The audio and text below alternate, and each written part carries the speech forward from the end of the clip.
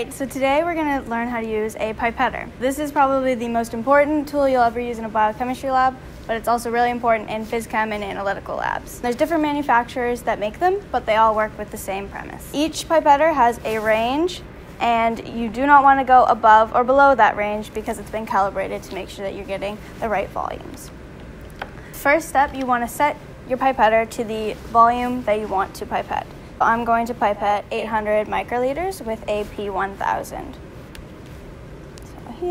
So this little gauge here tells you what volume you're pipetting. The upper number shows you your upper range.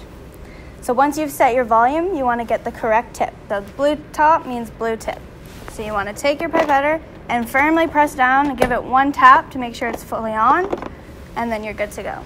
So when you go to the solution you want to pipette up, you want to stick your pipetter in the solution just barely while you put the very top down to the first stop. You'll feel it stop once, and then if you want to go down again, you'll feel a second stop. Always go down to the first stop. Put your pipetter straight in to your solution just below the top of the surface. Then you want to gently pipette up, evenly and slowly. Keep your thumb on top of the pipetter, and then move your pipetter directly over to the next beaker you want to pipette your solution into. To dispense, you want to press down all the way firmly until the second stop and do this evenly. And then once you're done, you press this back button here into the tip waste and put your pipetter back.